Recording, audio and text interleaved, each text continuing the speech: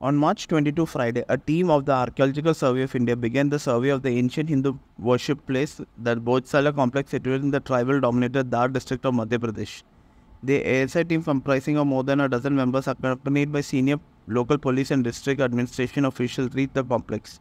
The survey began after MP High Court Indore Division on March 11 directed the ASI to conduct a scientific investigation, survey and excavation at the complex. The High Court granted the order for scientific survey based on multiple evidence and signs submitted before the court.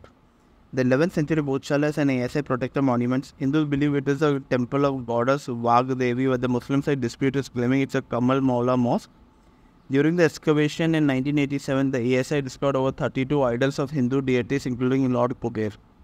The pillars of Bhojshala are adorned with figurines of Hindu god and goddesses. 8 lotuses are found on the roof above the pillar.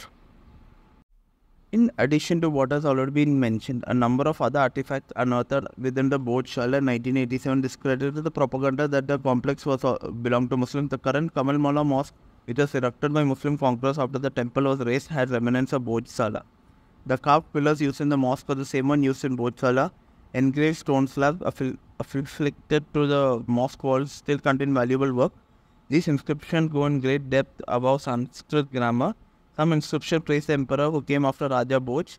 There is also inscription in classical Sanskrit with theoretical composition. These inscriptions are dated back to characters based on 11th and 12th century. The temple was considered the centerpiece of Dhanagiri's 84 square, the city of palaces, temple, universities, theatres and gardens. The goddess Saraswati statue is currently housed in the London Museum. There are some of the Hindu artifacts found in the 1987 excavation. So many pillars have been found. A massive yagna couldn't exist in the premises. Raja Bhoj had 84 texts written, out of which 2 instructions are also present there. In a room occupied by ASI, there is a statue of 2 gatekeepers on either sides of the door. Om Namah Shivaya is written in Pali language. Another black stone has been preserved by the ASI, bearing the writing of Om Saraswati Namaha. On the entrance, there is a bell sculpture.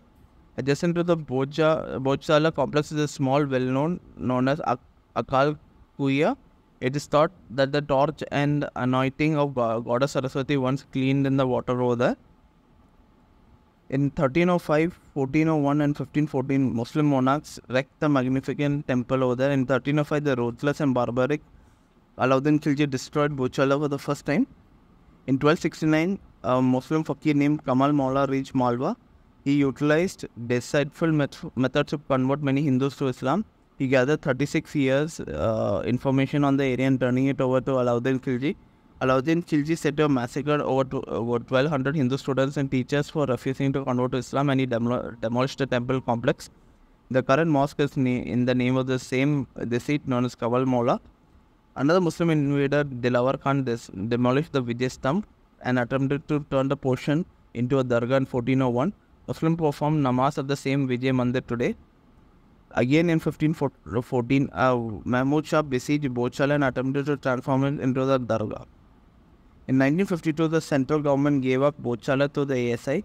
Prior to March 12, 1997, Hindus performed darshan but were unable to do puja. In 1997, CM Digvijay Singh issued an order permitting Muslims to offer namaz at Bhojshala every Friday, but prohibited Hindus from entering the Bhojshala.